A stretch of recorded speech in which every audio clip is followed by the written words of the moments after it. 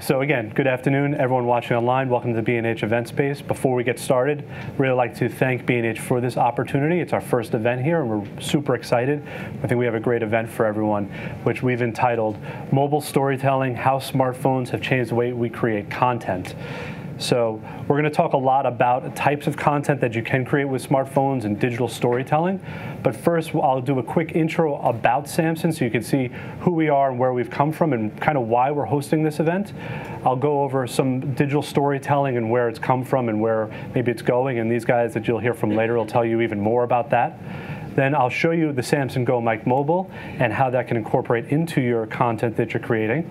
And then we're going to start off with some of our special guests. We have Shannon Cason, who's a podcaster and storyteller, and he'll talk about how he got into that and uses mobile in what he does. Then we have Jaime Rivera, who is from the Pocketnow media channel. They do a lot of reviews on a blog, on YouTube, and it's an independent company, and he'll talk about YouTube production and video production. And then we have Tim Poole, who's a leading mobile journalist, and he's going to talk a little bit about what he does, how he got started, and the tools that he uses. And then at the end, we will have a Q&A session, so if you have any questions, feel free to write them in. We'll have someone reading them to us, and we'll answer as much as we can. So here we go. So who is Samson? We started in 1980 as a wireless microphone company. We've been making wireless for 37 years, always trying to find solutions and needs for content creators. And we've always tried to design with that purpose. And one of those purposes has been video production.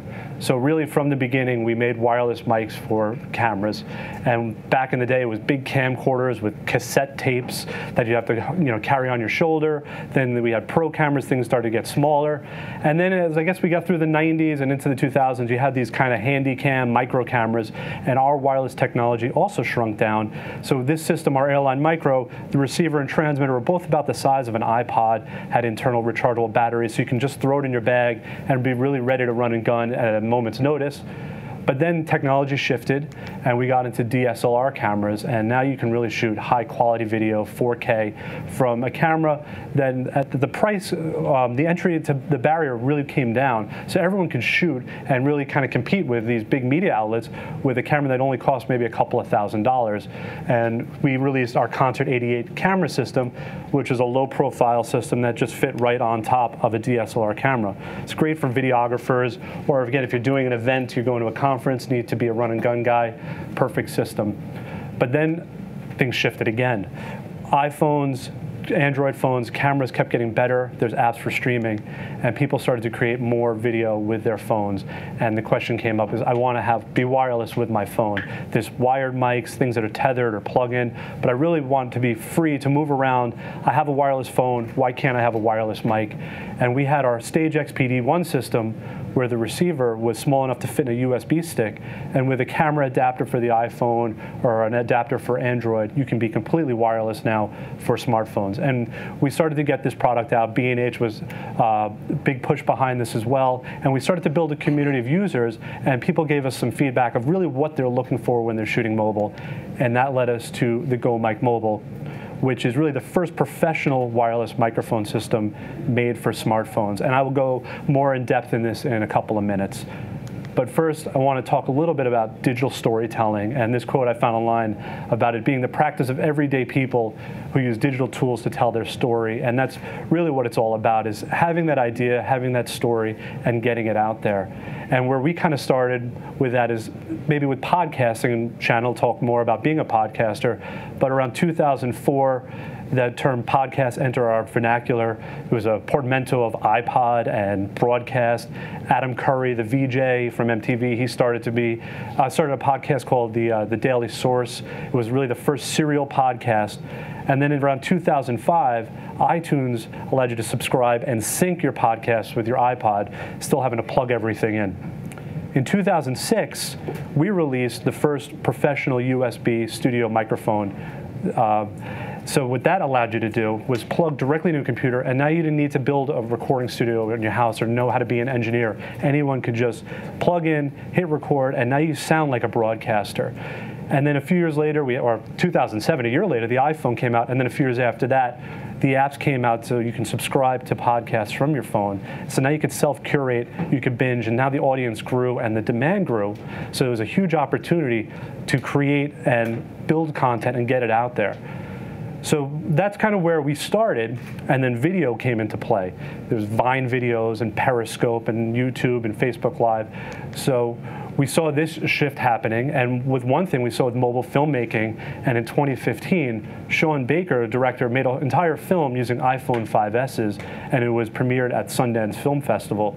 And with 3 iPhones, and he used Filmic Pro, which is an app for the iPhone, he was able to produce this movie. And if you ever want to get into filming on the iPhone, check out Filmic Pro. It's under $10, and it turns your phone, Android or iPhone, into a really powerful camera. It gives you the full features that any camera, any like DSLR or Pro camera will have.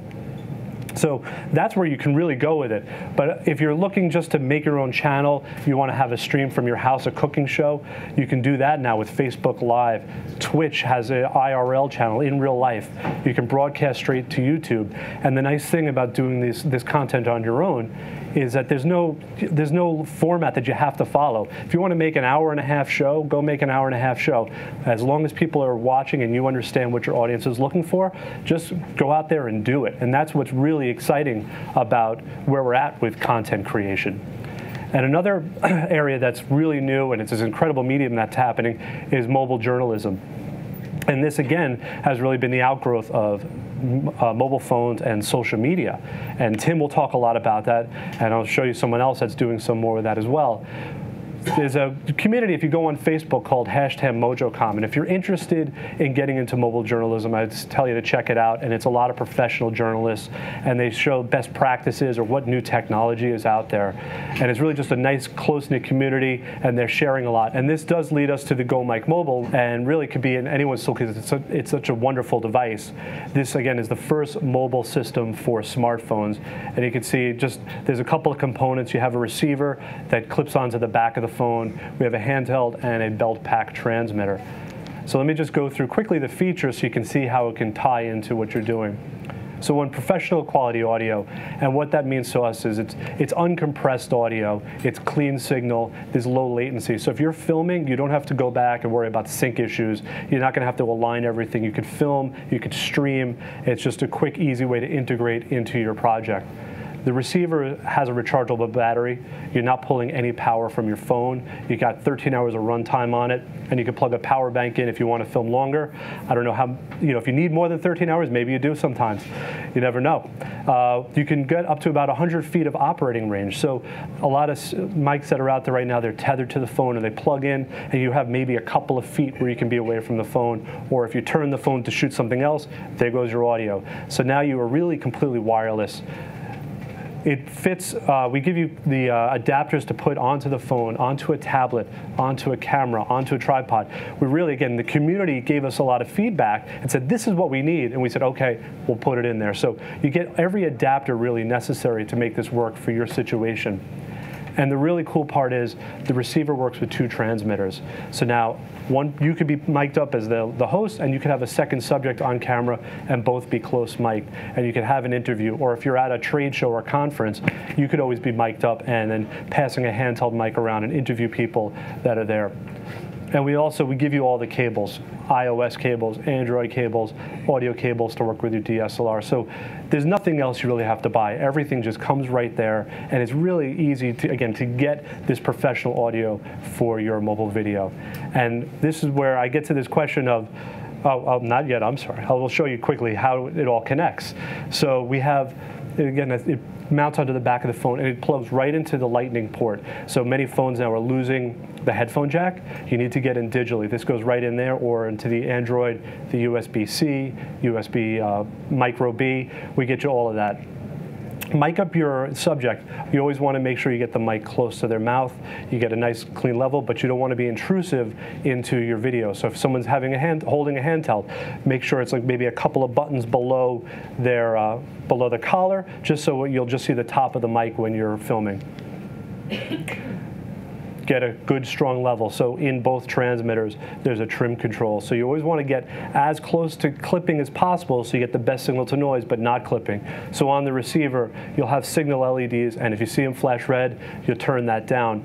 The handheld has an auto gain, so if you do move off mic a little bit, it'll still keep the level pretty level, keep it pretty even. And then on the receiver itself, we also do have a final volume fader, and this is like any last-minute tweaks. And like I said, many phones now don't have headphone jacks. The GoMic mobile receiver has a headphone jack, so you can monitor what you're recording, and this way you're not guessing what's going into your video. And then you just hit record. So whether you want to produce, again, a cooking show from your kitchen, you're doing an interview from a remote, you want to live stream, this now works with all that. It works with Facebook Live, it works with Periscope, it works with the native camera app in your iPhone. Android phones, because of the nature of how Androids work, some of them might work natively. You might have to get there's free apps called like Open Camera and a few others that we have listed on our website that'll just integrate right into the Android phone. There's no extra cost there, though. And you can really just record and have great sounding quality audio. And this will bring me to my question of how important is good audio to video. And everybody always wants to get the best camera and spend a lot of money and make sure the lighting is right. And Yusuf was saying, you can always fix that.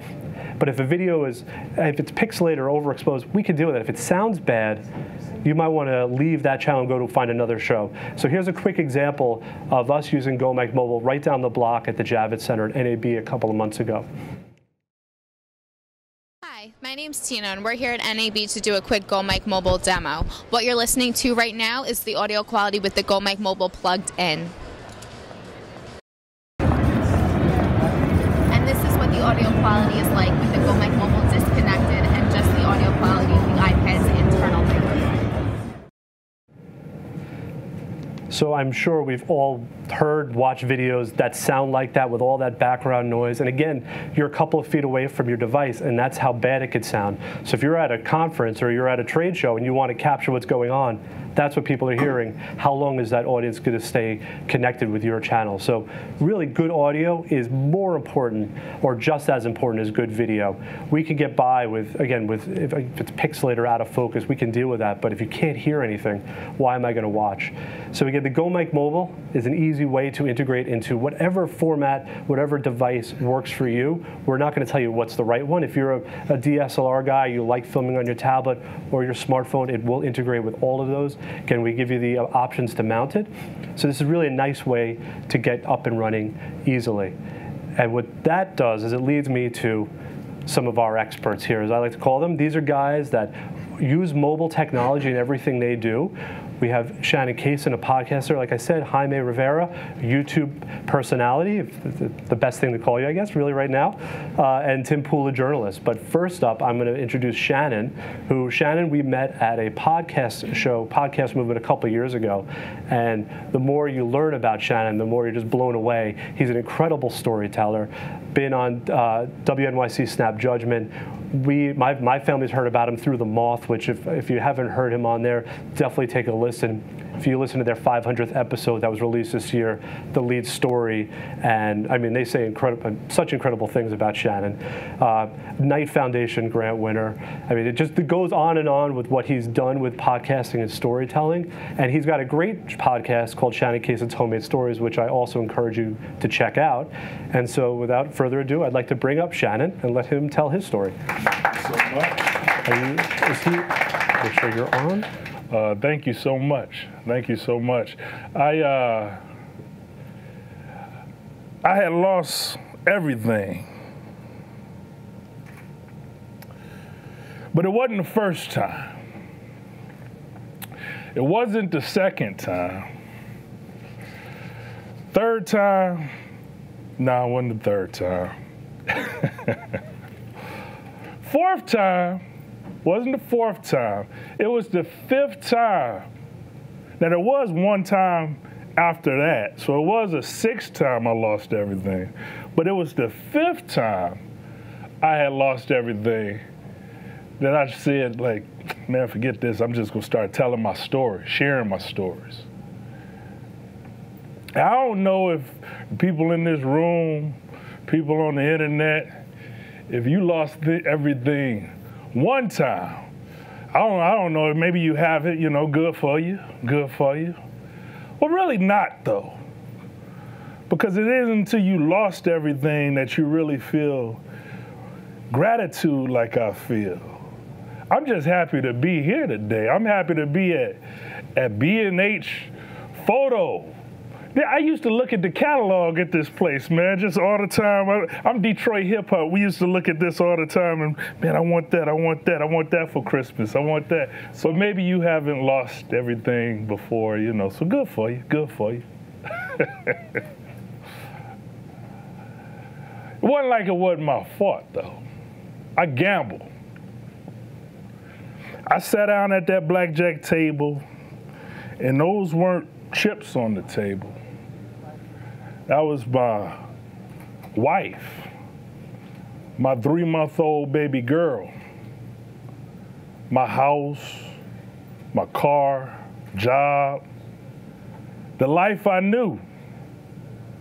I gotta remember that that's what got me into this thing of storytelling and podcasting. I gotta remember that. And I know I always get too deep. I get too deep in a lot of the things I do. And I get too deep on my podcast, Homemade Stories, as well. But I want to talk about podcasting and audio because mobile storytelling on our smartphones is how I kind of got into this. One of the reasons I got into this. So I'm going to tell a little bit of that story and share some stories with you. So Homemade Stories started when I had lost a job. I was just telling you about it, gambling in the casinos, and I lost a job, and I'm out of a job, and I always loved writing. My mother would always tell me, boy, start writing more. But I didn't like rejection, so I didn't send my writing to a lot of literary journals. But I had notebook paper, or printer paper, and I had staples, so I started a zine. And a zine is pretty much copy paper and a stapler, and you print some words and thoughts and in my case, stories on it, and you can sell them at zine distros and those things. And that's how I started. Homemade Stories Zine, that's my first zine. But then, just being real with you, I won some money at the casino. Won about $3,000. And anybody here who got some addiction problems, like if you win or you do something, you got to get that out of your hand before you just give it right back to the casino. So what I did, it was 2009, and I went and got me an iPhone. So I spent about $600 on that, gave the $2,400 back to the casino, and and I had my iPhone. Now I like talk radio, I like sports radio, I like all those things. And on the iPhone, I saw they had this thing called podcast. So I started listening to the podcast, and I'm like, now I come out of Detroit hip hop. We used to produce stuff and just work with all kind of equipment, whatever you can get your hands on. You'll work with the smallest equipment, like Casio keyboards, whatever. And I'm like, I can do that. So I'm listening to Mark Maron. I'm listening to the New Yorker Fiction. Listening to who else I was listening to? New Yorker Fiction, Mark Maron, and it was another one too. But I'm like, I can do that. So I went home. I went to one of the places like B&H, which was in Chicago at that time, and I bought a microphone, but my hands are big, and I kind of got a little forceful with the microphone, and I broke it. But I started a podcast called Homemade Stories. Where my microphone at? That's my microphone. That's my first microphone. I broke the stand, so I just put it on a Folgers coffee can. Detroit hip hop, you make it work. You make whatever you can work. I mean, even the podcast cover, I put that together myself. That was back before they had a lot of, you had to have a certain digital quality. I made that myself, and I put a lot of stories in it, little story ideas. So I made that from this microphone. And from this microphone, just a little, I don't know, I probably spent $30 for it or so.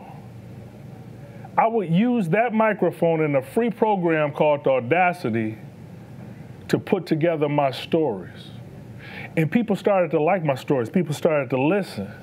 Then NPR shows wanted me to tell my story. I did it from that microphone. Everything I did from that microphone, I was doing from that little microphone. But then WBZ took interest in my stories, so Homemade Stories in 2014 and 2015 was distributed by WBZ Chicago, which is one of the biggest public radio stations, and it was really fun working with them, and I still continue to work with them. And they were able to kind of show me some of the details of putting a podcast together, getting great audio, and I got a better microphone. I was able to do that. People still continued to love my story, so I started working with The Moth. I know I look like I'm singing an Otis Redding song right there or something, but started working with The Moth and traveling with them, telling my stories. Also, Snap Judgment, which was one of my favorite radio shows, and also just some of my favorite people. So I started working with Snap Judgment on a lot of their tours and a lot of their storytelling that they did in their podcast and radio show. And that's been my journey as a storyteller. And I have a new show that's coming up in February or March with WBZ Chicago. It's called The Trouble. And I'm interviewing people who have gone through these vulnerable moments in their life. Maybe they are some of those people who have lost everything. We've talked to people who've taken kickbacks in jobs, and just getting the other side of the story from people, because everybody, you can be painted as a monster, but usually there are some monsters out there, but sometimes everybody ends up in a cardboard figure like that. There's more to it, and just digging into those stories, because I'm interested in those stories, and those are the kind of stories I love to tell. I mean, he talked about my moth story. My moth story is about stealing $50,000 from my job at a grocery store bank and losing it all at the casino, which kind of started my podcasting and storytelling thing, because try finding work after that. So I got to laugh about it, So that's my story of podcasting. Now I want to talk about some things with mobile podcasting, because mobile storytelling with your smartphone and the smartphone technology and the sound of it has gotten so good. Has gotten so good with a lot of things. So that's fine. That's fine. If y'all can take it, yeah. But see, I record everything. So I'm recording right now. I'm recording my talk, and I record so much of everything, and it's easy to do with the smartphone technology, because if it's anything that everybody has in their pocket, we got our phone on us and we're playing with it. So I record a lot of conversations. I use those within my podcast, because my podcast, Homemade Stories, is like tied so much into my life, and I play a lot of things from my life. And with good sound, like the gentleman was saying on the screen, sound means so much. If you can get that good sound, and these microphones on the phone are so much better, but when you can add on to bring more richness to the sound, it helps. So I record pretty much everything when I'm working with my podcast, because the phone can become a podcast studio. That's I don't have that one yet. I got the 7 Plus. I haven't won that much money at the casino yet. I've stopped going. So So I want to play something where I recorded everything. I was blessed with a microphone, one of these Go mic mobile systems from Samson, and I wanted to use the thing. So I put my nice little flag on this, and I went out into the streets of Detroit. That's where I live. I came in today from Detroit, and I went out to the streets of Detroit. We had our first big snow yesterday, so it was the first big snow of the year. And I just kind of want to take y'all on a little journey of a Homemade Stories episode. I'm gonna take you on a journey of a Homemade Stories episode and stuff that I recorded with my Samson Go mic. I can just unplug this and put it right in? Yeah, cool. Anybody been to Detroit? Here? Some Detroit. Oh, cool, cool. Cool, good city. Y'all should come visit. It's a lot of great things going on in Detroit. I'm happy to see so much great movement in my city. But I went out, did a little recording, and so I'm gonna take you on a journey through my podcast. And this is how I do my podcast too. I'll talk about everyday life, everyday things that happen to me. So, welcome to Homemade Stories, bonus Samson Go Mic edition. Today was a big snowstorm in Detroit. The snowstorm alert is at the bottom of the TV while my wife Cindy is watching Dr. Phil. Why does this guy know everything? Does he ever say, I don't know what to do? Why do these people tell all their business on a TV show? Then I remember I tell all my business on my podcast. I'm going out and I'm gonna play with this Go Mic system Sean and Samson hooked me up with in the snow. Why not?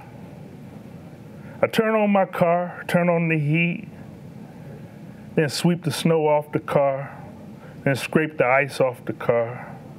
I get the whole car. I hate when I see these cars drive down the street. It's like 2 feet of snow on the roof of the car. I get the whole. I try to use my broom to get the whole car. Then I get in the car wet and uncomfortable because I did all that. I got this new all-wheel drive car. Time to play around with this baby, see what it can do. You have to drive a car to see what it do in the snow. That's very important. You want to know how it's going to slide, how it's going to slip, how it's going to work around the other. So my new car, I had to check it out. I'm headed to downtown Detroit to find out if the people in Detroit are out enjoying the weather. So this is me in the car with my Go Mics. Let's see if it works. Yeah, it works. Let me turn it down. Okay, I'm about to weather this storm. It's cold as hell out here. I'm in Detroit. We got a snowstorm. We should be used to it, but I mean, this is the first one. So the first one is always the most vicious, I suppose, because you come out of no snowstorm and you are snowstorm. So I'm about to weather this storm and see why people are out in this shit. Excuse my language. My language with my podcast going. I pressed the Uber app because why not make some money on the way downtown? This Uber is going in totally the wrong direction. But I'm going to go because I don't know how to press cancel. This is how little I drive Uber. I don't even know where the cancel button is. Now I got to go all the way back this way. Well, maybe they have a good story. I figure I'm gonna get some stories from my Uber drivers. My Uber riders. I stop at a house that's way out of the way. I wish I would have turned off the app, but there's a young lady who jumps in my car and asks I ask if she'll talk on my podcast. Now I'm gonna stop her because she started getting into it, but. So, it's a blizzard right now. It seems like it, huh? Yeah, kinda. It's nothing for Michigan, though. It ain't nothing for us, right? No. I was going to ask, like, what's bringing you out here in this bad weather? What you have to do? Well, I'm off tomorrow, and I had took my son's TV up here like 2 weeks ago and pawned it because he was being bad. So her son was being bad, but she really goes in on him, so I cut that off because we're going to keep this PG, she said. So she really started going in on her son, telling me all the stuff he did. People would tell you so much stuff. You give them a microphone, you put a microphone in their hand, and they start going to town. So You got to have a TV to watch in a snowstorm. I totally understand. Now I'm headed downtown. Now, I always get kind of nervous before I put myself out there to ask random strangers questions. But it's like swimming, though. It's hesitant when you first jump in the water, but once you're in, you're in. I'm still wet from cleaning off the car anyway. Someone, as I'm getting out, asked me for change, and I asked them if they were talking into my microphone, and this is what he says to me. So winter in Detroit, love it, hate it. What's up? No comment. No comment. I need a few dollars. If you didn't hear that, he said, no comment, no comment. I need a couple dollars. So I stopped him because I'm like, hey, you just asked me for something, and I'm asking you for. I didn't have any money on me. I would have gave it to him. I said, I asked you for something. Hey, why would you turn me down? You want me to give it, And I was like, that's not good karma, man. You should help people if you want help too. You want to help and you receive help. But I continue walking on. So I stopped these people who. This one's pretty interesting. This guy act like it's a group. There's two guys. They act like they don't want to stop me at first, or stop for me at first. Hey, can I ask a question for my radio show real quick? Just real quick. Winter in Detroit, you love it or hate it? Love. This is unbelievable. Brings people together. You love it? Yeah, love it. Why you out here in this cold? Loving life, man. Experience in the city.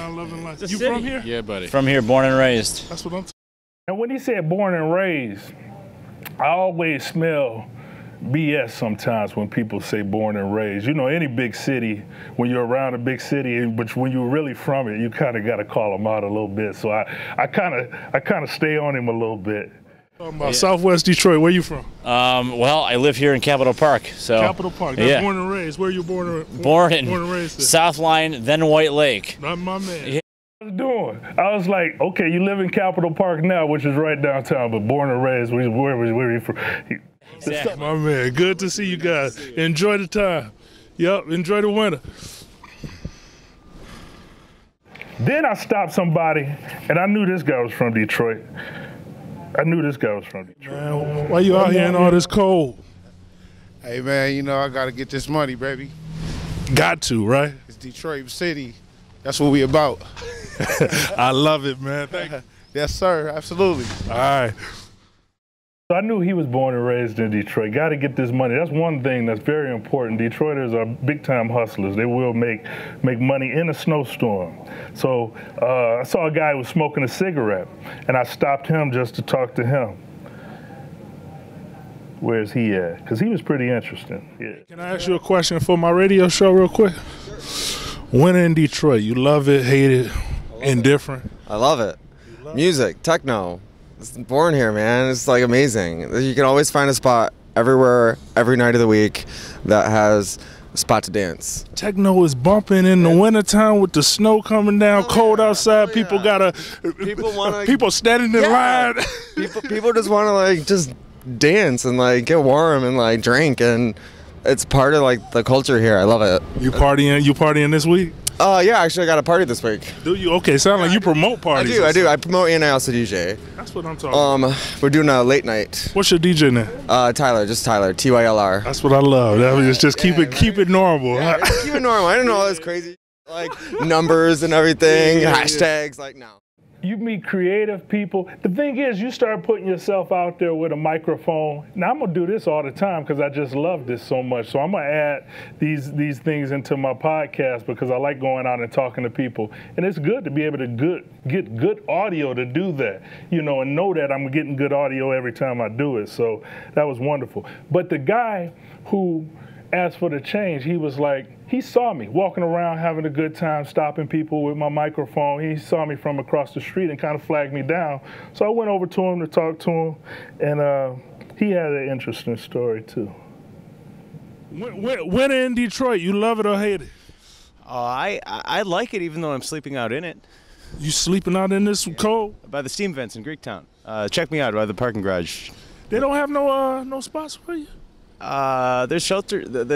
You know, I stayed at Operation Get Down for a few years. I just got tired of waking up at 5 a.m. But this kind of sleep is like torture.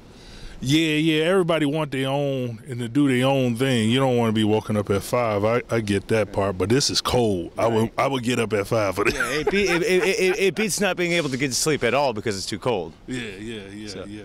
But hey, thank you, man. I appreciate it. Yep, stay warm. Stay warm out here. All right. Yep, I'll try. Yep. You'll make it. You got it. Yep.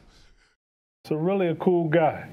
And he saw me out having a good time, and I wish I was able to give him something, and if I see him again, I would help him out. But that's the thing, like being out, doing things, activity kind of breeds more activity. People want to be around it. People want to be, because people was like flagging me down, seeing me out there with my microphone, and I love that, to be able to do that and to have a system to be able to do that. So that's definitely something I want to add too.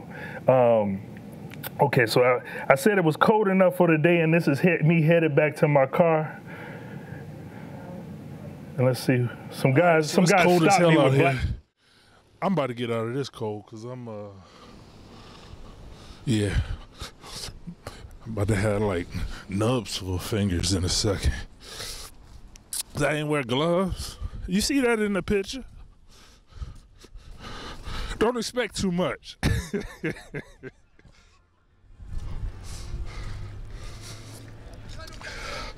What's up? Happy Hanukkah. Happy Hanukkah. The winter in Detroit, you love it? Oh, Detroit's really nice, man. Detroit, you been enjoying your time? Yeah. Yeah, enjoy the winter? Very nice. Yeah. Happy Hanukkah. Happy Hanukkah. Winter in Detroit, you love it, hate it? Love it. Love it. Crazy winter. Love it. It's just crazy. Yeah, you guys have a good time. Have a great celebration. Yeah, I'm just running. Hey, so the main thing in Hanukkah is that we, you know, the whole concept is to spread the light. And that's what we're doing here. I love it. Continue spreading that light. Spread the light. Light is love, right? Huh? Yeah. Take care, guys. And that's my first snow in Detroit. Thank you for listening to the podcast, Shannon Cason's Homemade Stories. All right, so some other things. My setup, how I set up my podcast. It's called Homemade Stories, so I do most things at home. Even when I'm with WBZ Chicago, I work out of home, and I'm able to transfer files to them and just work from there. So most things I do from home. And this is my setup at home. I have a few microphones that I work with. I work with the Shure SM7Bs, of course, and then I got different mobile stuff that I use, and having interviews, and mostly wanting to have interviews. People come to the office and work on stuff. And it was a big step up from my last podcast studio. This is all I used for many years, for about probably the first 60 episodes. Got my deal with WBZ Chicago and worked on so many different shows with that.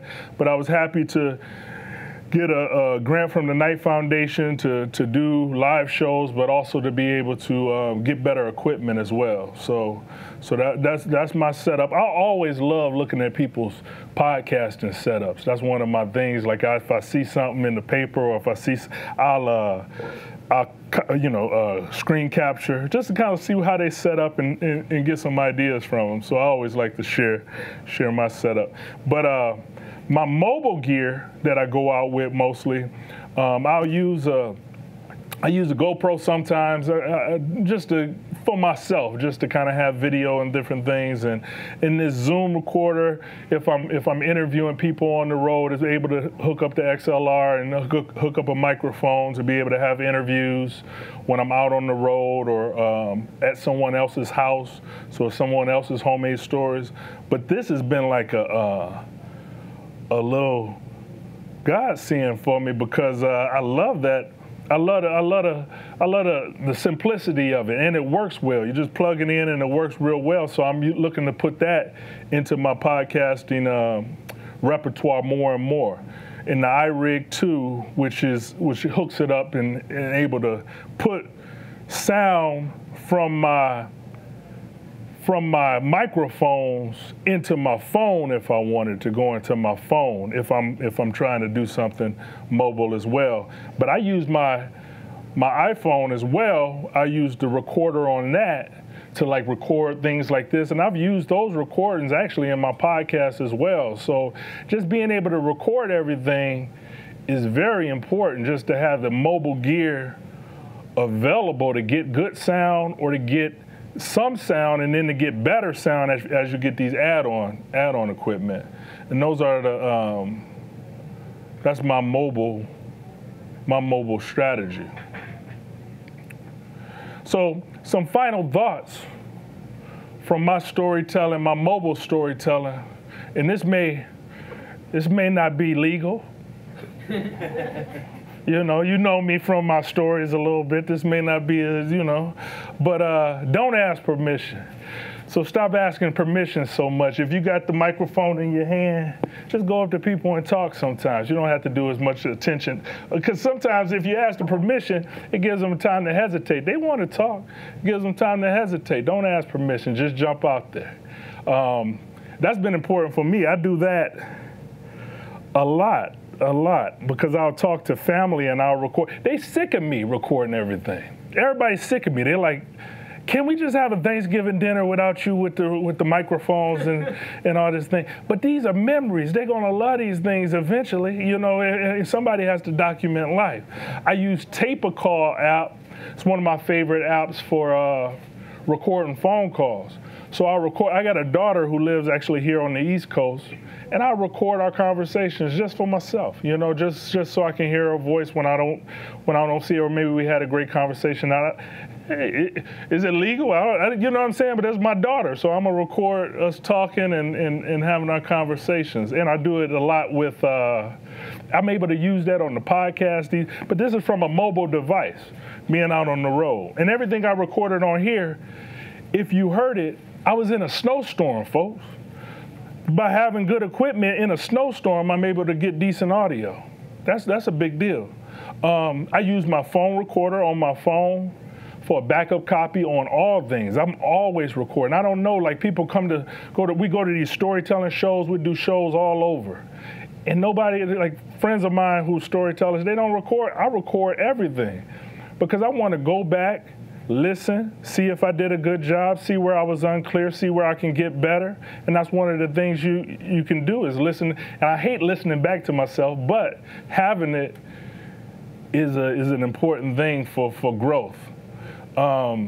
Create a labeling system. That's very important if you're recording everything or if you're using mobile devices to record things, because you're going to be able to share those things with your Drive or also with your Dropbox. But if you just leave them in the phone, they can take up a lot of the memory in the phone. So one of the things that I do immediately after I'm done recording and I press save is I'll label it. So I'll label BH Photo Samson. And I'll have that and I'll remember this experience, but I'm able to go back without looking at all these dates and trying to figure out where you have to. Everybody who's in the audio knows when it's not labeled, man, you put yourself in a spot. I'm sure in video and photography as well, you have to create a labeling system for yourself. Like you can follow some other people's labeling system, but you find the labeling system that works for you and use it. And record your loved ones. I mentioned that a little bit earlier, but record them just because. You ain't got to ask permission. That's my mama. You know what I'm saying? That's my dad. I went in my dad's room. And, dad's got a room.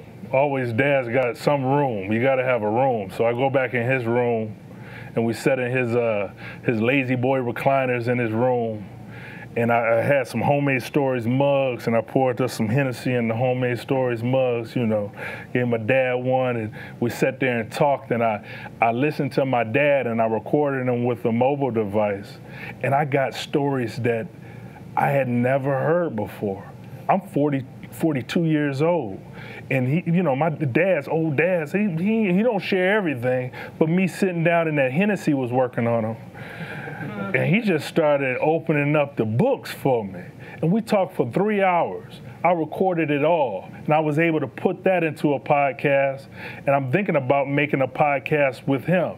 My dad is one of the coolest guys you ever meet. I mean, just in general, I'm corny. He's like one of the coolest dudes. But having the mobile strategy helped me to get that, and that's 3 hours of just priceless stuff for me, because he told me about the '67 riots in Detroit. He talked about old cars that he loved.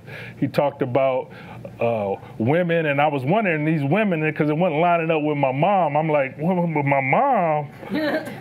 What, you know what I'm saying? But he was sharing it. So I'm listening to these stories, but it is powerful stuff. And I recorded my mom, and I like to share this as I close, because I want to hear about the video and the journalism as well, because those are things that I'm interested in branching out into. I mostly use audio for my mobile storytelling and for my podcast, but I would love to use video more and to show people. So that's one of the things that I'm looking to learn for 2018, and learn by doing, I should say, because I just got to jump out there and do it. That's how it works. It don't matter what the equipment I have, you know, I make it work with what I have. So, but I went to my mom's house, and my mom take care of my grandmother. She's passed away this year earlier, and me and my mom, we just love each other's company.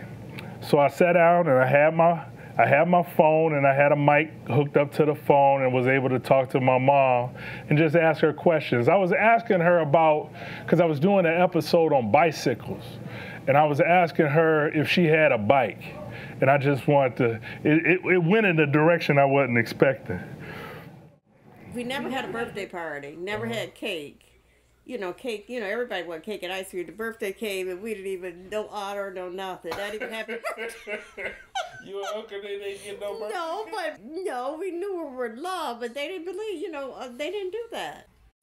That's why when I had you all, I wanted you all to experience everything. Because I probably was experiencing it myself, because I didn't have that. For Christmas, we got an orange, an apple, and some walnut.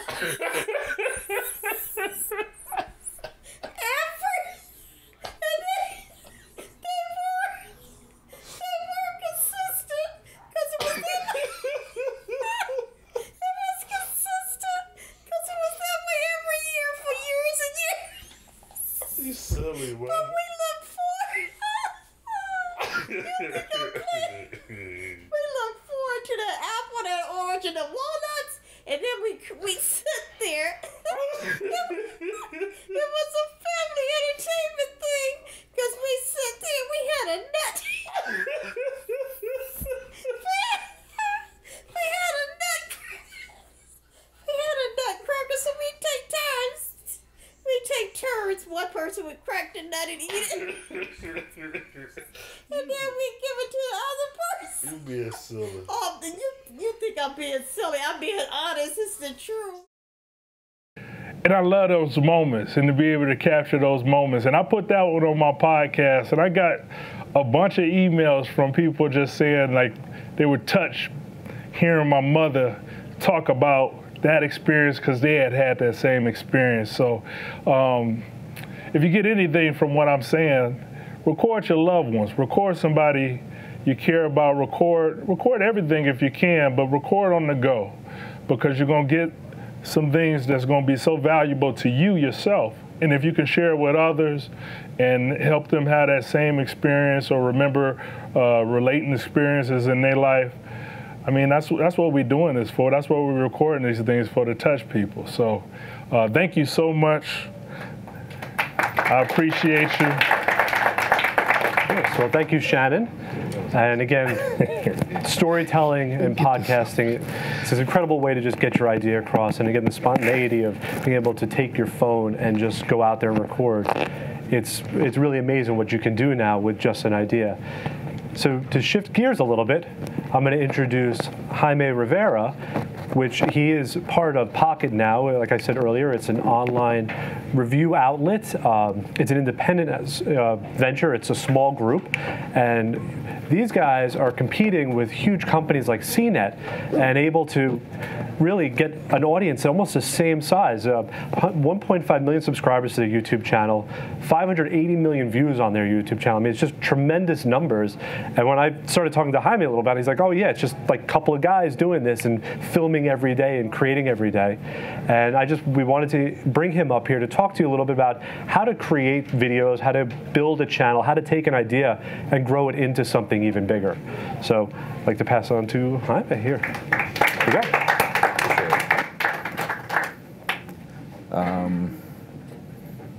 Can you hear me? All good? Oh my God, I'm so flattered by number one, being here, being the opportunity to listen to your story. We kind of share a couple of things, but here's the thing. I wish I could stand here and tell you that what we started in 2007 was a dream that we sat down and we jotted down and we envisioned, and it actually wasn't. We kind of snowballed into success on YouTube. And we actually began as a publication, and I'll show you a little more on that soon, but because this is more about storytelling, we started our YouTube channel because we would review phones, we would review technology. We wouldn't make any money out of it. There was, at some point, and just to give you a little preamble of my backstory, I studied business administration and I'm a licensed flight dispatcher. I was in charge of the operations system of an airline. And the reason why I got into mobile technology was because I remember that we would have to dispatch an aircraft called the Cessna 208. You'll probably see FedEx cargo planes that still use it. And when you would have to calculate how much the weight and balance for these flights, you would have to come up with these numeric equations to calculate the center of gravity. And I remember that Pocket PCs had just come out, and I'm sure most of you remember Palm Pilots back in the day. And I remember in the case of the Pocket PC, the reason why I drifted to that was because it had Excel. And so it gave me the opportunity to have these Excel equations on the PDA. And I remember when I came to the dispatch team and I showed them, I'm like, just go with this to the ramp and just add these numbers here and it'll calculate everything automatically. And I remember this guy, he was 50 years old. He was like, I'm not going to do this. And eventually he ended up doing it. And he came back and was able to reduce his work from, we would take around 15 minutes to be able to do the calculations, to about 30 seconds. 15 minutes to 30 seconds. And so it literally changed our operation. A mobile device changed our operation from being able to dispatch, it would be pretty much 4 flights in a span of an hour, to dispatching 6 flights in 10 minutes. This is how it changed everything for us. And so I started getting all these Pocket PCs and I started hooking up the team and dispatch to be able to use them. And the problem was that I bricked one of them. I ended up ruining it. And I remember that I used the website back then that was pretty new. It was called Google. I'm sure you've heard of it now, but back then I'm talking 2002, 2003. I started Googling over how to fix this product. And I landed in a forum called Pocketnow. It was run by a kid in Philadelphia. He was 23 years old back then. And he was just doing it for love. He had this forum. I actually wasn't able to fix the Pocket PC. But I landed into this awesome community of people that were really passionate about mobile technology. And so it gave me the opportunity. I remember he wrote down one day and he was like, I'm looking for writers. Is anybody interested? And I was like, hey, listen, I live in Honduras. I was actually not in the United States back then. I live in Honduras. I'm sure it's going to be really hard for me to contribute, but I've got good English, I think. And I think I can help out. I mean, I actually use these products from a real world perspective. I don't just talk about them. I need them for work. And so he was like, sure, why not? And I started writing reviews, and then something came up called YouTube. And YouTube back then was just a video repository. It was this idea from a couple of kids that ended up being acquired by Google. And I was like, oh my, he's like, do you have a camera? I'm like, yeah, my security guy's got this camera that we use to take photos of the things that, theft problems or whatever we have, so let me borrow that camera. I was the manager of, back then I was in UPS Airlines. And I grabbed a stack of books. I set the camera, and I grabbed the phone, and I just filmed with the lighting from the top of my kitchen, and that is our video number 2. His was video number 1. That was 6,300 videos ago. And here's the thing. It's amazing how mobile technology evolved, and I love that you mentioned the iPhone. You know, I started doing videos on weekends. I still had my day job, started doing videos on weekends, and because my specialty was business development, I guess I did a couple of things that actually ended up landing us money. We started making money. It started generating revenue just out of the blue, and we were kind of shocked because it wasn't really the reason why we were doing it. It was just the opportunity to, you know, engage with people and talk about products. And so we started working with you know, we started doing these videos, and then out of the blue, my country is going through a lot of crime and a lot of problems, and I was nearly killed leaving my job, and it was because of the lack of security that I was kind of forced to leave. I was forced to leave my job, and I was working in the highest tier airlines, so I wasn't going to step back. And I was like, you know what? I mean, we were already starting to make money. What if I started doing this full time? And I remember my ex-wife, God, she was enraged, like, you're crazy. You have no idea what you're doing. And I was like, listen, I mean, we've grabbed so many concepts, so many ideas, and I feel that this has a future. But back then, when I would sit down with people and I would tell them that I would make YouTube videos, I was frowned upon. People would make fun of me. It's still to this point in my country, when I go back and I sit down with people and I try to explain what I do, it's just code for me not being able to admit that I don't have a job. That's the way they look at me. That's the way they look at me. And so it's funny because, you know, it eventually snowballed and growed. And I guess it was the fact that I did it out of need, that you know, it's an opportunity to be able to serve people with our honest opinion on a product, because that's really what's helped us grow. We remained in that niche. That's the reason why we were called Pocketnow, because of Pocket PCs, but we've remained in the mobile niche, where all we talk about is mobile products. You know, I guess focusing on that niche is what's really helped us. There are a lot of people on YouTube that will focus on very different things, but I guess because we focused on just one thing and we try to do it really well, and the cool thing is we don't really get paid for what we talk about. Companies send us our products, and what we do is we tell you, and because I actually use these products for work, I can tell you from an honest opinion. I mean, a lot of products come out and they tell you that they can scroll the screen with your eyeballs and whatever. The question is, how much are you actually going to use that? In the real world, are you really going to use a phone for that? They don't know what it's like to leave from the 42nd Street stop in Bryant Park, trying to jungle that huge phone while you're wearing gloves and trying to figure out your way to get from point A to point B if you're not a New Yorker. These are the real things that people do.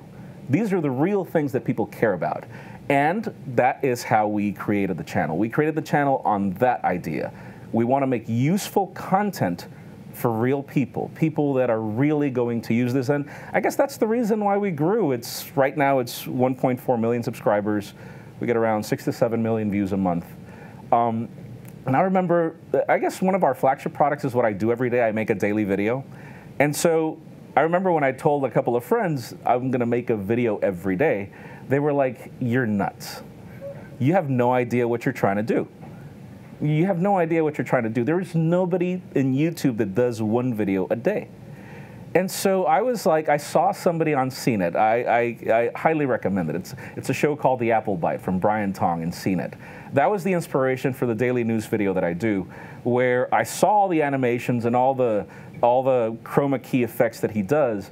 And I remember seeing that, and I remember sitting down with a friend of mine that was working in television, and I told him I want to do that. And he's like, you have no idea what you're getting into. There is no way you're going to be able to do that. And I'm like, well, mathematics was kind of my thing. Mathematically, the only way I'm going to be able to grow this channel in a way for it to provide enough income for my family was if I did a video a day. I did the numbers. That was the only way to grow. A video a day. And he's like, dude, you can't. It's just impossible. And you know what? I love it when people tell me that something is impossible. I'm like, watch me. The first video took me 12 hours to produce. And here's one of the important things, and one of the main reasons why when I was invited to be part of this, I felt that I would be flattered to be part of this group. It's mobile technology that's allowed this. It's mobile technology that allows me to produce 8 videos a week. I'm between 8 to 9 videos now. And I don't have a producer, I don't have an editor, I don't have a camera guy. Back then when I saw the whole effects on the video, I was like, what is that? How does he get all those animations behind them on the screen? And so I started Googling, and it was like chroma key. What's chroma key? What's a green screen? It's like, so I went downtown and I looked for this green cloth, and I remember setting up the camera, and I was like, okay. So I started using iMovie back then, and I tried to figure out chroma effects, and I'm like, wait a second, this can't do that. And then I learned that you needed to edit video in layers. I had no idea, and I'm like, oh, Final Cut Pro. What is Final Cut Pro? So I actually invested in Final Cut Pro through my severance. I had to buy a little bit of a more expensive computer. I had to buy a better camera. Back then it was a Canon T3i. And these are the products that allowed me to take the show off. And it started off as just me with the green screen at the beginning. But then I noticed that people didn't really like the videos. And one of the things that I noticed was that, and that's the reason why we started investing in audio. One of the biggest hurdles in YouTube is engagement.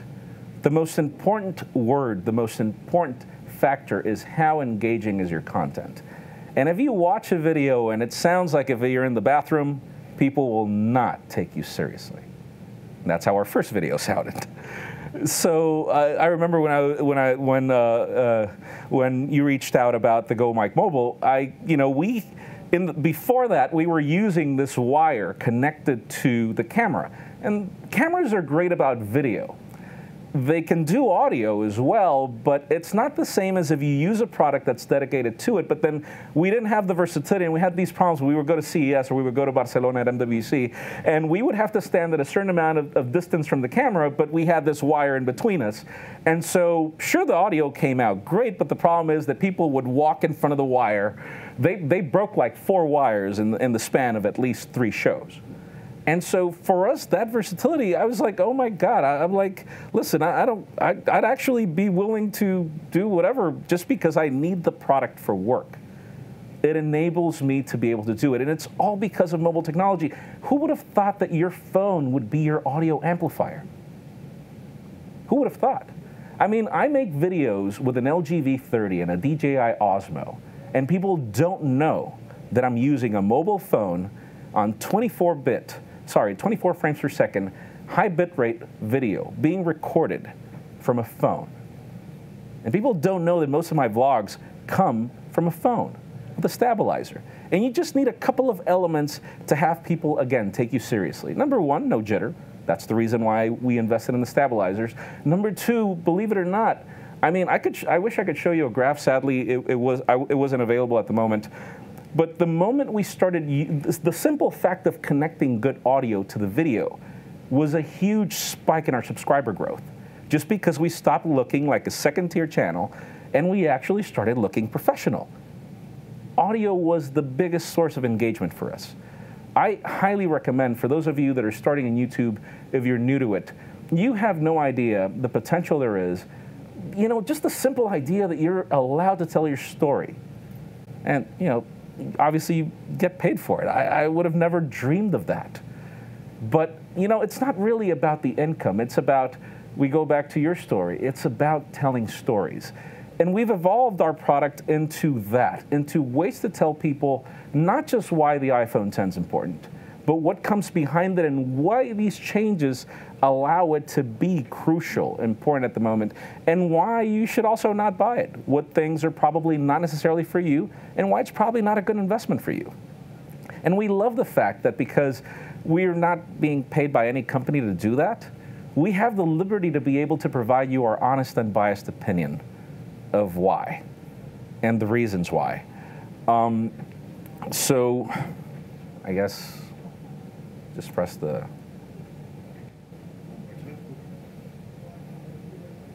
It'll come up? Oh, sorry. Here we go. So this is our website. again, it started as a forum. It eventually evolved into a website. But you know, one of the most shocking things for people, and what people don't really get, is we are a very small operation. We're just a couple of guys. One of them, our editor-in-chief, is in Romania. He's going to pop on the next screen. That's Anton. That's myself. We have Juan in LA, Jules, who's our news editor, Adrian, Joe, Adam. This is really us. Our YouTube channel is literally just 2 people, just Juan and me. So it is possible for any of you that want to try it out. It is possible for you to build a lasting presence on YouTube and to share your ideas with just 2 people. And we've got almost 600 million views so far. We started October 14, 2007. And what do I use? Retina MacBook Pro, 15-inch. We use solid state drives because we record a lot of video, a lot of content. Retina MacBook Pro is really, and I recommend the 15-inch mainly because of the quad-core processing if you want to export a video quickly. And the process is very simple. We go through the news and then literally just come up with a small little script. I pretty much improvise everything. It's not until the case of like more elaborate reviews where I actually go through a defined script where I record all the audio. My camera of choice, believe it or not, is still a Sony a6300. You can buy this camera for $1,000. It records in 4K, downsamples to in 6K, downsamples to 4K. But what I like the most about the camera is, again, we're on trade shows everywhere, and we really need something that's crazy portable. And it's funny, what allows us to, this is being recorded on the DJI Osmo, by the way, using an iPhone 10. What you're seeing right now is an iPhone 10 on the stabilizer. This little tripod head, $140, will help you get like the smoothest spans you could think of. And these are things that weren't available 5 years ago. And then the most important, again, audio. I would highly recommend, if anything, I wouldn't even invest. Obviously, the camera is important, but you can start with an iPhone. What I would recommend that you don't pass out on is the audio. Really. It makes just the content so much more engaging. And I love the fact that I could just snap it on the iPhone 10, snap the product. Here is the green screen, which is now not as cheap as the one that I was using so many years ago when I began. Snap it on. And by the way, I use some crazy T-shirts. I swap T-shirts every day, and these are all pop culture tees that I use. But this is really it. This is really the setup. This is the DJI Osmo, again, an LG V30. This is really all you need to get your job done. What stabilizer? That's a DJI Osmo. But there are far less expensive options. This is just, again, was the one that was available, and then there have been a few new ones that have popped up recently. Again, it provides you just the versatility of being able to walk around, and it's shocking just how easy it works and how quickly you can just stabilize your way in and out of something. Again, just using a phone. You have 3 cameras to choose from here. So whatever options you want from whatever angles, that's the reason why I recommend this phone most to be able to start. And this is my daily news video. We invested on graphics packages. Eventually, obviously, as we grew, as we were able to grow the product. But this is pretty much it. Again, it's been a labor of love. It's been a really big opportunity for us. But again, it was all just the fact that things snowballed as technology started evolving. One of the most important things, again, once you figured out all the part about the products that you want to work with, the products that you want to talk about, one of the biggest challenges is, again, the story. People really do care about, we go back to the topic of engagement. People do care about how you engage with them. It's funny, but I show people a graph over our audience retention, because that's one of the most important things in YouTube, is are you able to retain the audience to continue watching your video to the end? You don't get paid per view. You get paid per watch minute. And so how do you actually get the person to sit down for 3 minutes to watch your video? Because I don't know if you've noticed this, but every time that you click on a YouTube video, what's the first thing that you do? Skip the ad. Skip the ad is the first thing. The second one is you notice how long the video is going to last. Do you really have the time to watch the video or not? So I remember when I came up with the idea of doing the the daily news video, the first thing was I didn't have time. One of my biggest challenges is I didn't have time to watch the video. And so I was like, so what kind of video would I be willing to watch? It has to be short, it has to be straight to the point, it has to look good, and it has to be good enough to engage and me being willing to watch it. So, you know, I came up with a couple of samples, I came up with a couple of tries, and then this is what ended up coming up. It's called the Pocketnow Daily. I hope you watch it. I can't say that I'm the best storyteller or that we're the best storytellers, but one thing that I will tell you is that, you know, mobile technology is just getting started. This is just the tip of the iceberg for what's coming. We've seen companies evolve in things like artificial intelligence. We've seen companies evolve in just the miniaturization of technology. Again, I started with a very heavy camera. I can now use a smartphone, and it can provide very similar quality in video. There have been cases where that time that they ripped our microphones a couple of times, the LG V10 had just come out, and that phone could record good audio as well. And that was our backup plan. You would see a couple of videos of us holding a phone. You know, but again, we go back to the challenge of how can you compete with CNET? How can you compete with all of these companies? And, you know, it goes back to the way they look, the way they portray themselves, and the way they tell their story. And for us, just to be able to, you know, clip on a little microphone and not have to be strapped to a camera, to have all that separation, and for me to walk around and be able to tell a story, and to also be able to interview people directly with the same audio source, because synchronizing audio is can be another nightmare that doesn't necessarily always work. Or sometimes Final Cut will tell you that it's synced, but it's really not. And so we go back. The tools are literally everything. I remember, probably, just to end my presentation, one of the most beautiful milestones for me is, again, I grew up in Latin America. I watched channels like Telemundo and Univision. And for me, it was really amazing to sit down many years ago when we began. Again, this was like 2012 when I started doing this, you know, it's full-time, seriously. And I was sitting down in the same table with the people that I admired and watched on Telemundo. We were all editing our videos for the same trade show that we were being part of. And I was like, oh my God, I guess we really did do this right, you know? But it's been a shocker for us, up to the point where I'm standing here in front of you and I feel that I'm probably not the best person to be up here. I feel very flattered, very honored to share our story. And again, this is just the tip of the iceberg. Whether we like it or not, everything is gonna go mobile. You know, right now it's content creation. Right now it's how we tell our story. But eventually you have no idea how much things are going to continue changing. I remember when I used to work in UPS, one of the things that changed everything for us was simply the fact that people were able to track their package. That made a complete difference from one company being just another package transporter to being the monster that it is, information. And to now be able to have that information and share it for you, I mean, you get on a plane right now, you don't see those big rigs of these people scanning your bag tag on the other end. You see them use a phone.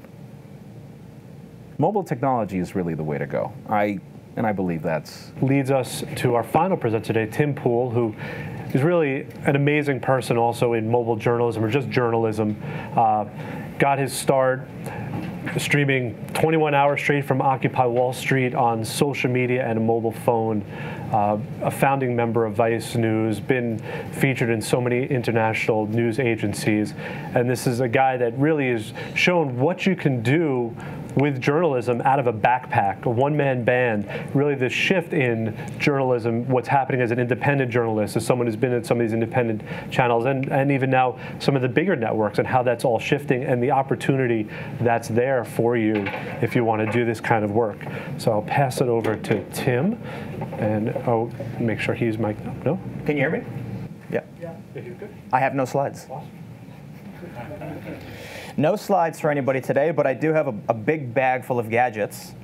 So the first thing I'll do, just because I'm sure if I didn't open this bag, everyone's going to stare at it and just be dying to know what's inside it the whole time. One of the greatest mobile devices ever made. This is called Google Glass. I'm totally kidding. This is an old joke. But it is Google Glass. So if you've never seen one before, I do have one. I just thought that would be funny. So, in this bag, I have essentially everything you would need for. I couldn't imagine. I could probably film a movie on this, right? I've got a 5D Mark III. I've got a gimbal for mobile, so you can put an iPhone in here. And I'll just give you a little demonstration because I know that we saw a video of one. Hopefully this works properly because I have more than one, and this is one that I have not used in a little while. But you can tell I haven't used it in a little while. But you can see it stabilizes the phone, and I've got a different one here, which is probably a better example. But I've got 2 drones, believe it or not, inside this bag. I have a small DJI Spark and a Mavic. I have a Tascam recorder, batteries. So as you just heard, I did a 21-hour live broadcast from Occupy Wall Street. So before I start dissecting this and talking about everything, I'll just move over and just give you a brief explanation of who I am, what I've done, and everything that's going on, I guess. So I grew up as a kind of roguish hacker, I suppose. I never finished high school. I went to college for about 1 quarter, and I kind of just traveled around, and I liked exploring, learning about things. And one thing that I've always done, as most millennials I'd imagine, is use social media. So I'm on MySpace, Facebook, Friendster, all those sites, many of which no longer exist, posting photos and explaining what I'm doing. That was just normal.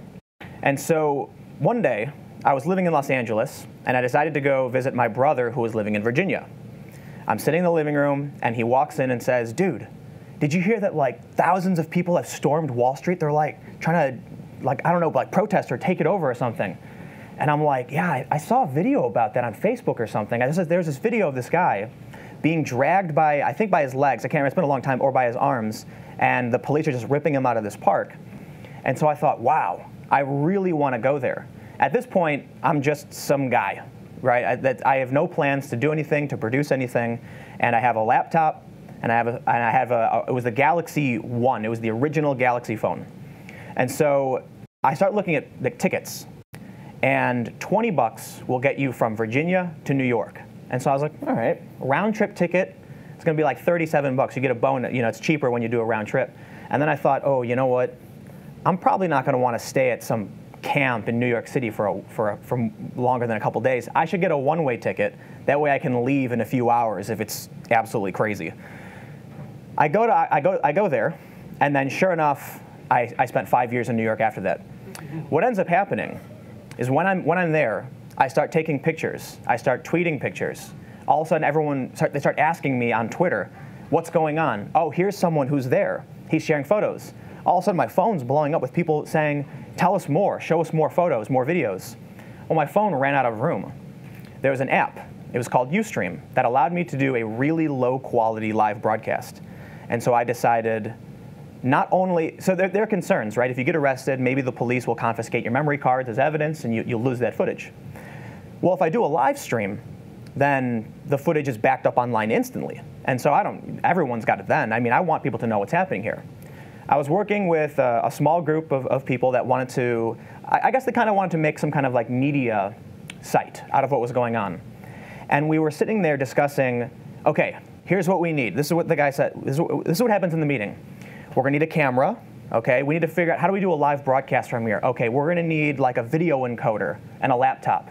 How do we set that up? Okay, so we look at all this equipment. We go to the shop. We get a laptop. We get a camera. We get an encoder box. We start trying to figure out how to do all this. And then I look at my phone and I'm like, I could just download the app. I mean, there's no reason for us to buy all this equipment, I guess. And so I think we did one stream with a laptop and a computer and a camera. And then as we're sitting at the bar, I'm like, let me try this app real quick. And then sure enough, all of us were just like, okay, we don't need any of this equipment anymore. The cameras, the laptop, gone. And so what ends up happening is my rig ends up looking just like this, a phone and a battery. And so actually I have another bag. This bag has enough in it to get aerial shots in slow motion, cinematic, beautiful 5D, long lens, all the good stuff. But what happens when I actually need to go out, this is the bag that I've been using basically since I started journalism. I never intended to be a journalist. It was entirely an accident. But in here, it's simply just one more battery, and this is actually the first battery I've ever used from Occupy Wall Street. I don't really use it anymore, but I thought it'd be cool to bring with me today. It's kind of an example. And there's a few GoPros inside.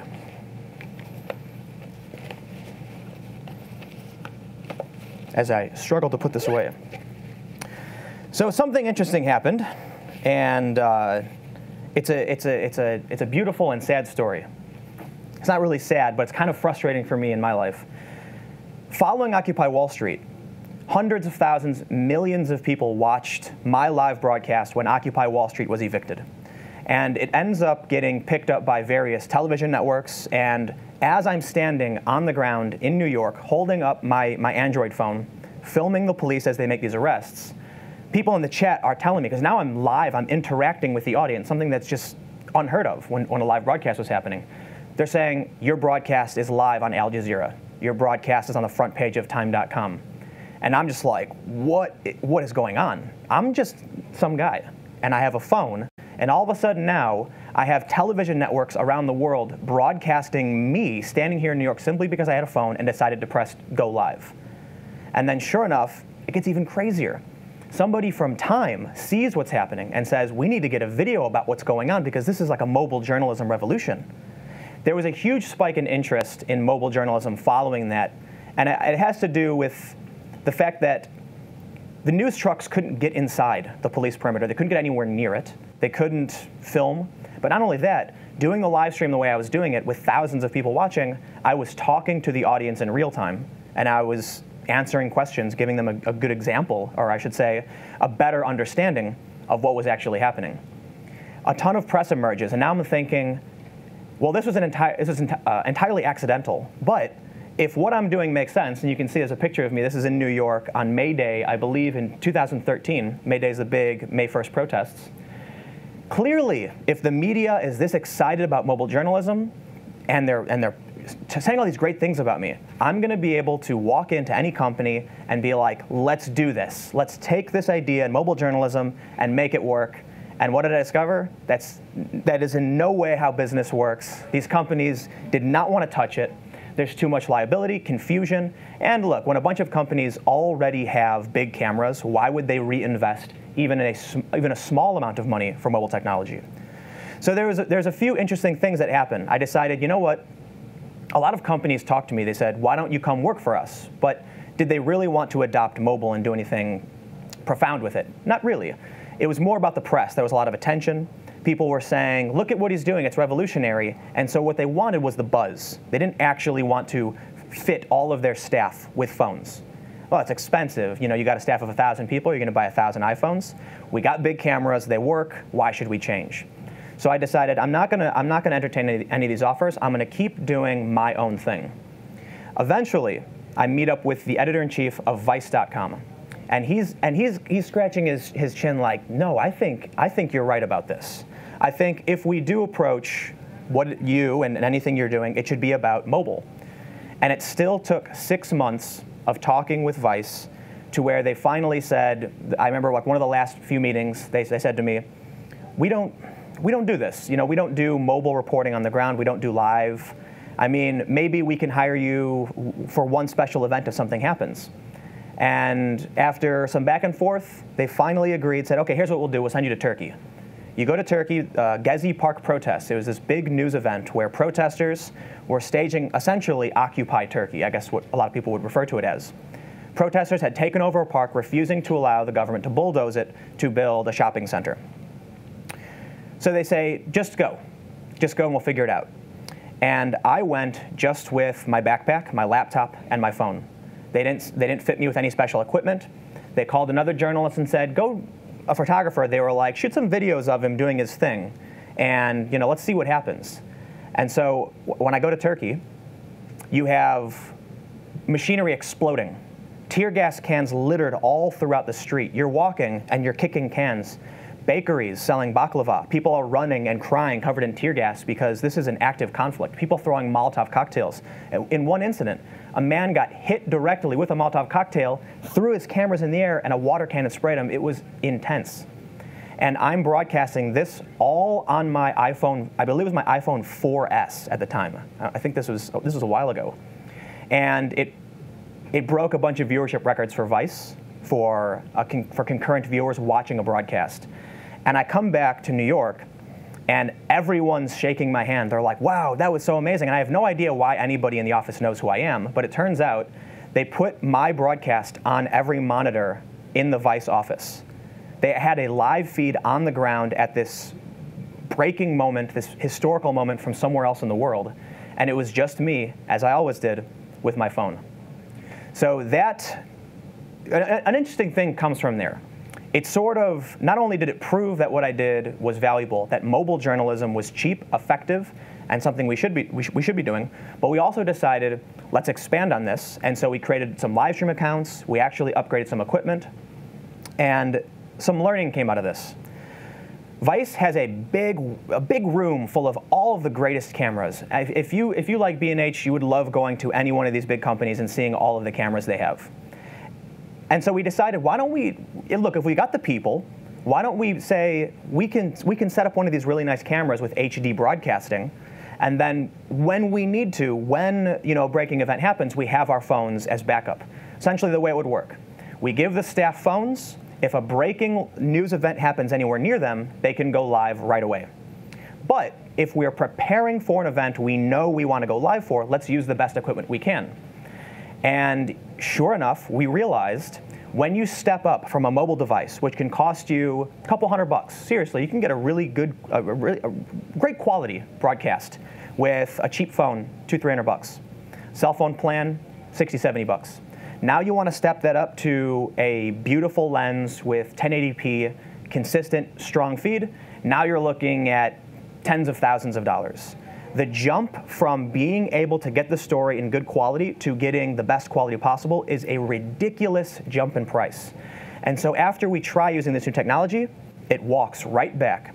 And the moment happened actually around the time I left Vice. We're in Ferguson, and the riots were happening. And we had I believe it was a C300, with a wireless encoder mounted on top, shoulder rig, and someone walking around with a camera, simply because we knew we were going to be there. And so if we can plan for it, let's do the best quality possible. And then as soon as that first tear gas can got thrown by a cop, I'm running full speed, pulling out my phone, plugged into a battery, and filming, because there's no way when you're dealing with a situation like this that you're going to have a camera crew with a big camera running through the chaos. But there was another benefit to stepping it back. When we tried using the big cameras, because we thought quality was more important, we couldn't interact with the audience anymore. And that was a big step back, in my opinion. This was nearly a year and a half, almost 2 years after I had started on-the-ground mobile interactive broadcasting, and here we are backtracking because we wanted to improve the quality of the video from 480 to 1080. Well, 480p on a live broadcast, it's not bad. It's good. You can tell what's happening. We ended up going back to mobile, and mobile ended up being what made the most sense. But earlier, somebody brought up audio. I think you brought up audio. You were talking all about audio, and you're 100% right. When I was so before Vice even, in 2012, there were protests in Chicago against NATO. A lot of people came out, and there were clashes between the police. When you have a large group of people, cell phones kind of stop working, and you can't tweet, you can't really do anything, and it sucks. I'm live streaming in Chicago, and all of a sudden, the quality of my feed, it shows you the bit rate in the top corner of your app, starts dropping dramatically. People in the comments not saying anything about it. The viewership is going up and up and up, and I can even see on my phone, I'm like, something's not right. Why is the viewership going up when the quality has dropped to the point of you can't even watch this? And so I asked. I was like, hey, for those of you that are watching, can you still see what's happening? I mean, I'm at like 100 kilobits per second. There's no way you're getting video. And then everyone says, oh yeah, there's no video, but we can hear you loud and clear. They could hear me, and that meant that the viewership was increasing. If you have a live broadcast, actually, let's go all the way back in time. When I first started streaming, I got a phone call from my mom when I was in Occupy Wall Street, and she said, I'm trying to watch these other live streams, but no one's saying anything. I don't know what's going on, so it's really difficult to understand anything. And so I was like, all right, I'll try and talk more when I do mine. You can see something on camera, but if you're not hearing you're not hearing from somebody, then you're not really getting anything out of it. And so then I really learned the most important feature in producing content, going live, producing mobile, is sound quality. Because if the video drops out, the amount of information you can receive that is specific, that helps you understand, is substantially greater through audio than through video. So we'll look at some of the stuff that I have in here, I suppose. And I have a bunch of like bonus points. I was taking notes as we were going through this. So I'll show you some stuff, and then I'll jump back to here. I wasn't keeping track of time. Are we? OK. And afterwards, feel free, if you guys want to come and see some of the crazy stuff I got in this bag, by all means. And this is in no way meant to endorse B&H, but I'm pretty sure they sell all this stuff. So if you guys know this is the DJI Spark. I have the DJI Mavic, right? The Mavic is an amazing drone. It gets, I think it's 96 frames per second. I have some drones that shoot 120 frames per second. But this is more than enough. The DJI Spark's really incredible. Aside from, I guess, producing news and media and everything, I try to make everything. So with all this in here, I was able to produce a 4K, 30-minute long mini documentary from the Berkeley protests when Ben Shapiro was at UC Berkeley. And everything that I needed to do was in here. So, I guess going back a little bit, when I have the opportunity, I try to do more than mobile. And that's why I have so much in this bag.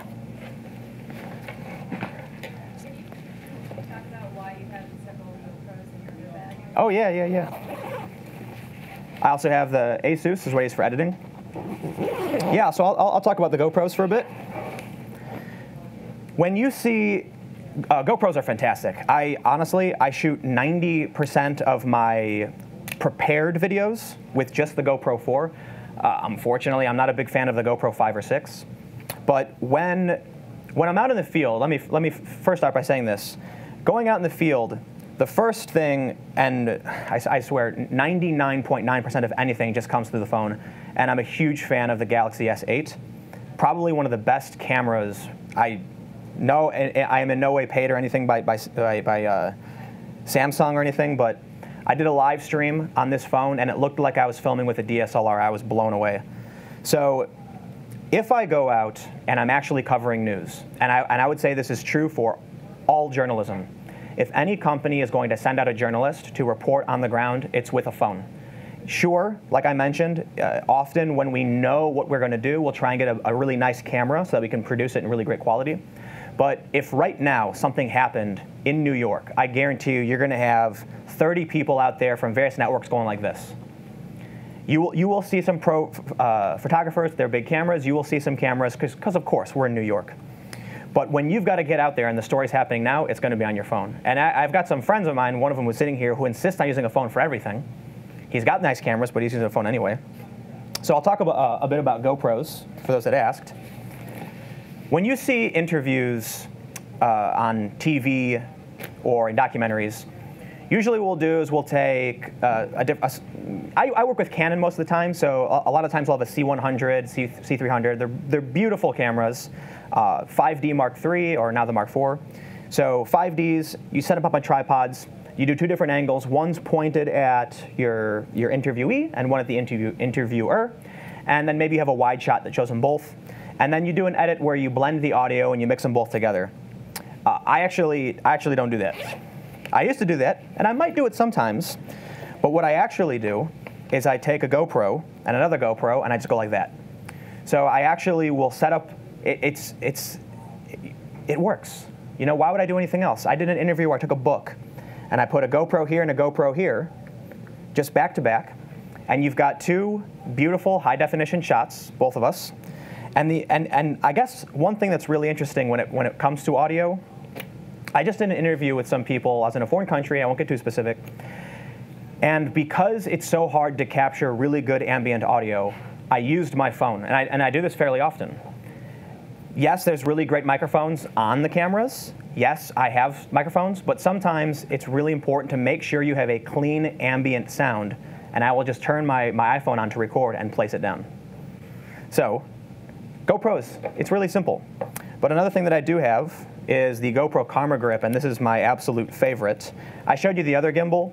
It's old and I haven't really used it, so I apologize for it. But this one is really one of my favorites.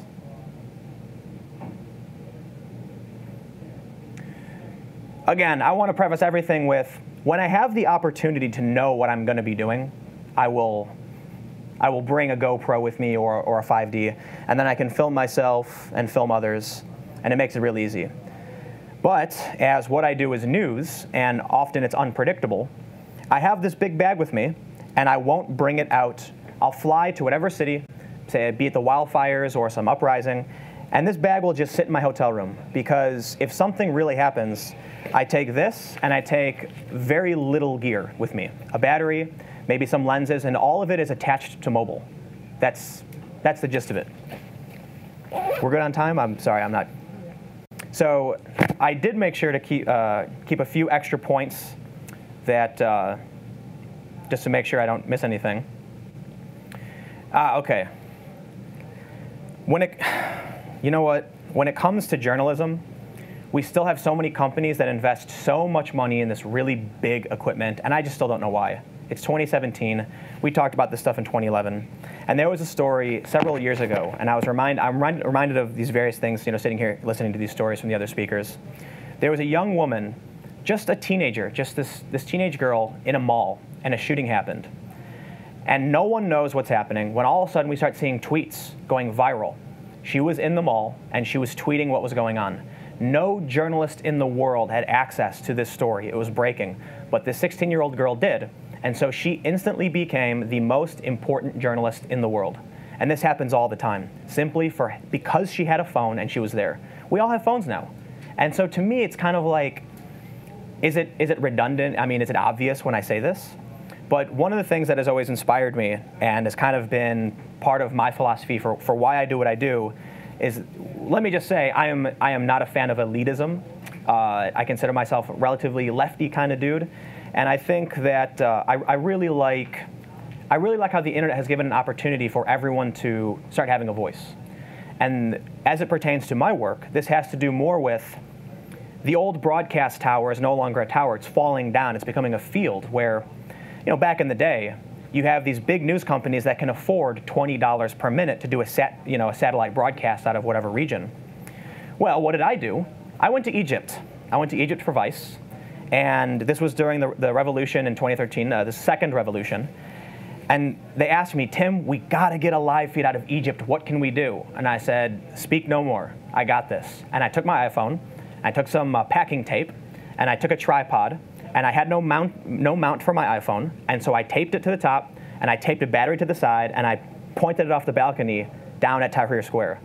And we broadcast live from Egypt, and it cost nothing.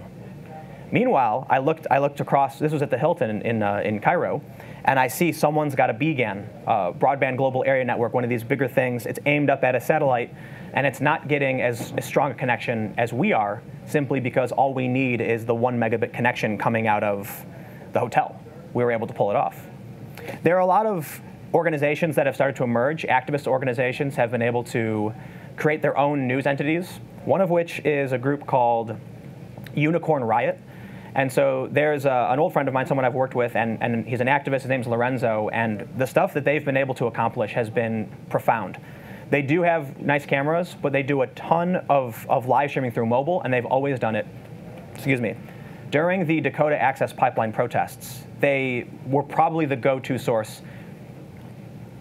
I would consider them partisan, so for anyone who's into news and politics, you keep that in mind when you watch them. But they were able to actually be there consistently, sleeping in the camp with their phones, and again, other cameras, but get a live broadcast out with the action that was going on.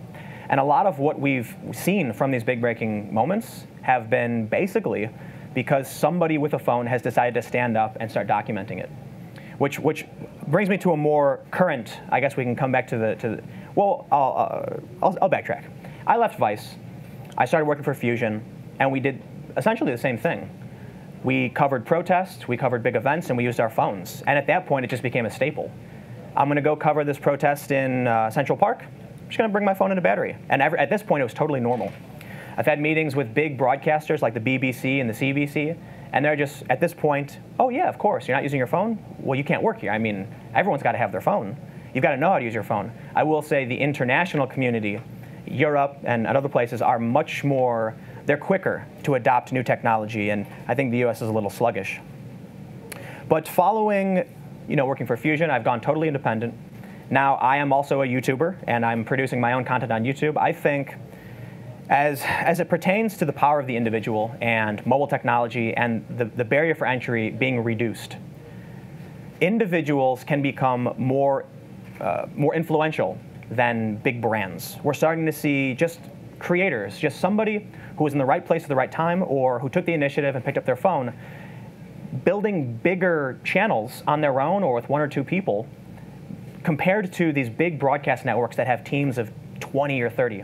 I still go out and I still see 5 people with big cameras, audio guys holding boom mics, and now I'm starting to see just regular people with 1 million subscribers who on their own or just between 1 or 2 people have managed to grow much quicker than these big companies with tons of money. We're still good? 2 minutes? So now I'm going to get philosophical for all of you and talk about 2 things that don't necessarily pertain to me, but I think I really want to say. There's something I discovered in my course in journalism that I think people don't realize about mobile technology. It has resulted in saving more lives than many other technologies. I'm not a doctor, but I talk to people, and one thing most people don't realize, before cell phones, if someone had an accident, if someone got hurt, how would you call emergency services? And so I've had a lot of conversations with people about the declining death rate for accidents, for crime. And what people don't realize is that mobile technology has dramatically changed the world in ways we haven't even considered. It's really easy for me to stand up here and talk about my work and say, oh, I use mobile technology to broadcast news because we're so used to it. We've seen these photos of somebody holding a phone and talking about the news. But when you realize that if right now, someone in New York slipped on a crack and hit their head, there's 1,000 people who are going to pull up their phones and call 911 right away. Whereas before 2007, or I shouldn't say before the 2000s when cell phones became prominent, you'd have to run and try and find a phone. Unfortunately, we do have to end it now. I really appreciate everybody for coming out and watching online and all of our presenters today. Hopefully you guys got something out of it, and thank you, B&H.